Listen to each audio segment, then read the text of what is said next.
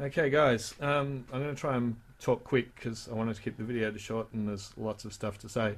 Perth YouTube has an FY41AP flight controller, and that requires two 3-position switches to toggle through all the different flight modes. So he was wondering, how do you program two 3-position switches in er9x using the Turnigy 9x? So he had a pot. As his second switch, he's just assigned a pot to a channel, and he turns the pot, and that changes the values. Although he wanted something that reduced how much he had to turn the pot. He just wanted to make a small adjustment on the pot to flick through the different values. So we're gonna. I've been mucking around with this. My camera's playing up, so this isn't the first time I've recorded this. Okay, so model 1, is the pot. To do a small amount of movement in the pot, I've just used a curve, C9, and the curve's just a really straight line, minus 100, 0, 100, and then just all the rest left to be 100. So you can't see that, but I'm actually only turning the pot a really small amount here, and that's changing the value, like a big change for just a small amount of curve turn on the pot. Alright, it's a bit messy though, because you get these sort of half values and what's going to quite happen, and also there's no sort of tactile feedback. You're going to have to look at your OSD or something to actually see the modes change. So there's still no tactile feedback with the second one, but let's quickly look at the second mix I made. Okay, the second mix, we don't have the curve anymore for channel 5. We've got the software switches. Okay, software switches, we're using V offset. Okay, so V is P1, the offset is the value here. You can change that obviously to whichever inputs and values you want. And so if V is less than the offset, or V is greater than the offset, are the two options. Switch 1 and switch 2 are going to be active. So P1 is less than 87, switch 1 is active, and if P1 is greater than minus 62, switch 2 is active, which gives us, when we put that back here, switch 1 and switch 2. Okay, so if P1, well, let's just quickly go into channel 5. Okay, so if P1 is less than 87, where we're going to get minus 100 on channel 5. If P1 is greater than 87, because we've set the source to half, it's going to get a 0. Okay, you've got half and you've got full. If full, then it's going to go from minus 100 with the switch being active to plus 100 if the switch is inactive, whereas half goes from minus 100 to 0 if the switch is inactive, and the switch SW1, alright, for the minus 87.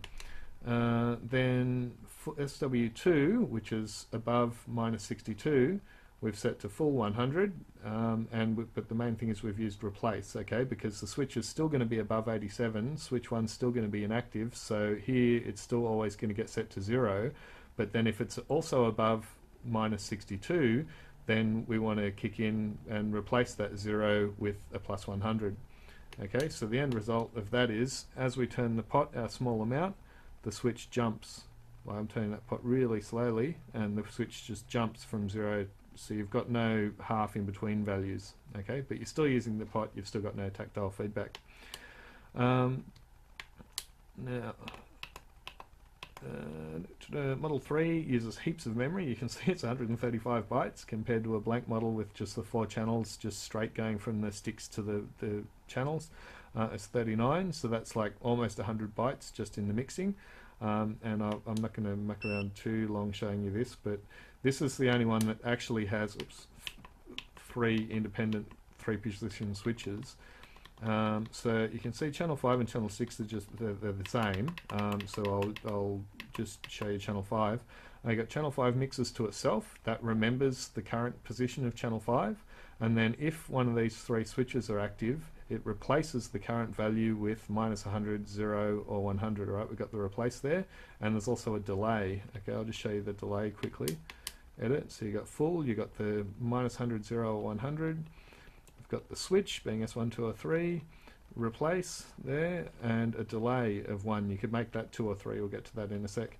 Okay, and then the actual switches, and gives you 2 switch possibilities here, and if both of these switch possibilities are true, then this software switch will become on, like active. Okay, so we've got ID0, ID1 and ID2, which is the 3 positions of our 3-position switch, and again ID0, 1 and 2, and then we've got the negative AL, all right, or not AL, so the aileron switch is off, right? Negative AL means if the aileron switch is off, then negative AL is true. Okay, so if both the 2 switches are fully up, then switch 1 will become true. Okay, and then the bottom 3 is AL, so if the aileron switch is down, then switch 4, 5 and 6 will become active as you change the 3-position switch between 0, 1 and 2. Okay, so I hope that's clear.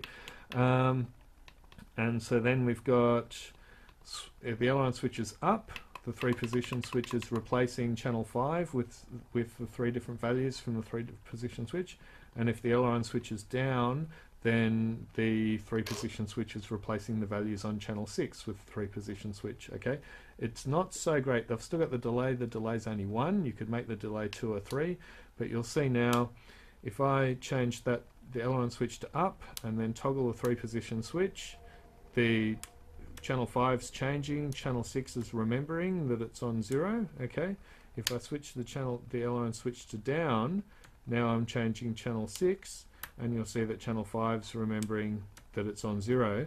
But you'll notice when I flick the aileron down, channel 6 flicked up to 0. Okay, so that's why I've put the delays in, but it doesn't quite work. That when you change the aileron switch, the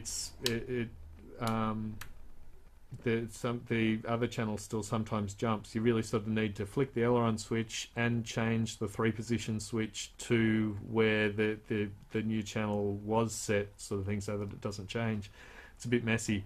So it is 2 separate 3-position switches, but it's not quite what we're hoping for. It also takes up a lot of room. So okay, so let's forget that. And we'll go back in now. This is getting more specifically to the FY41AP, because the FY41AP switch 2 overrides switch 1. Okay, switch 2 does like your autopilot, the return to home, autopilot, your loiter, stuff like that, circle. Whereas switch 1 just says manual and stabilize in 3D, like for you controlling the plane. Okay, and if switch 2 is in the neutral position, that's when switch 1 becomes active. Okay, so there's really sort of 5 possibilities. There's switch 1 high, middle and low, and the switch 2 high or switch 2 low, but switch 2 in the middle sort of is the doorway into the switch 1 ones. So let's go have a look at our mixes here. We've cut out ID0, same software switches, except cut out ID1, same software switches, except there's just ID0 and 2, ID0 and 2. And we're using the half that we used with the pot. Okay, so when the switch is in the middle, when the 3-position switch is on ID1, then the switch 1 being off is giving us our zero value, and then we're replacing if switch ID2 is active, we're replacing the 0 value with the 1 plus 100. Okay, the same as when we were doing the pot mix. And there's just switch 1, 2, 3 and 4. Now they're not remembering what they were anymore, but it doesn't really matter. So if we go back to the thing, aileron switch up, we're toggling switch 1, and because we don't have the delay anymore, that's like a quick toggle. Aileron switch down, we're toggling switch 2. Okay, while we're using switch 2, it doesn't matter what channel 5 is, and while we're using switch 1, channel 6 has to be in the middle, which it is. So there you go, that all just works as it is. Now you can save a tiny bit of sort of programming memory, because you don't actually really need those software switches. If we go back to this last model 5 here, I've done it all just using ID 0s and 2s. Okay, but you'll see there that if you don't have the software switches, there's no AL switch anymore, so you're going to be toggling both switches all the time. So if you change channel 5 to -100, channel 6 is going to go to -100 too, which isn't going to work because channel 6 needs to be on 0 if you're using channel 5. So we've put an extra mix down the bottom here that if the aileron switch is up, right, so not AL, then set channel 6 to 0. Okay, and that gives you your channel 6 being in the middle. So now you've got channel 5, okay, which channel 6 has to be in the middle while you're using channel 5. What channel 5 is when you're using channel 6 doesn't matter, because channel 6 only defaults to channel 5 while it's in the middle. So if we flick the er9 switch down, we're using channel 6, we're changing them both, but it doesn't matter what 5 is. And if you put channel 6 in the middle, then channel 5 is in the middle anyway, so you're still going back to stabilized in the middle. So you see what I mean? Yeah, that it's sort of looks a bit messier on the screen here, but is perfectly neat as far as the switches and the flight controller are concerned. So that's about it. The only other one I thought, if someone's a real sicko and loves using the pot, you could go back into Model 2. Oops.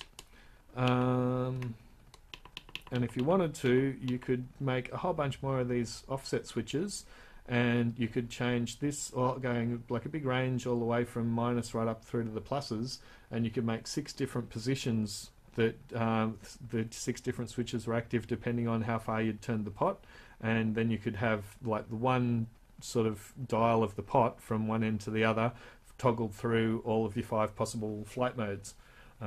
If you were a real sicko. And while I'm here just on switches, I just wanted to show you this one as well, safety switches. If you don't have this, put it on your radio, it's awesome. Channel 3 being your throttle, okay, well my channel 3 activates my throttle. If your throttle's on a different channel, do it on a different one. Pick a switch. I use the throttle switch just because it's throttle. And if the throttle switch is off, channel 3's minus 100. Okay, safety switches override everything else. They're the very last thing to be added into the mix before it gets transmitted out to the plane. So it doesn't matter what I've done with switches, it doesn't matter where I've bumped my throttle stick to, as long as my throttle switch is off, then my throttle value will always be minus 100, and that's a great safety thing. So put that in all your mixes if you can. Anyway, that's it. Thanks for watching. Please subscribe if you haven't already, and thanks to everyone who has already subscribed. And if you've got any other tutorials you want me to do, send me a message on YouTube. You can write it in the comments, but it's probably better to send me a message. Let me know what you want the tutorial about, and I'll do some research and work it out for you. Okay, have a good day. Bye.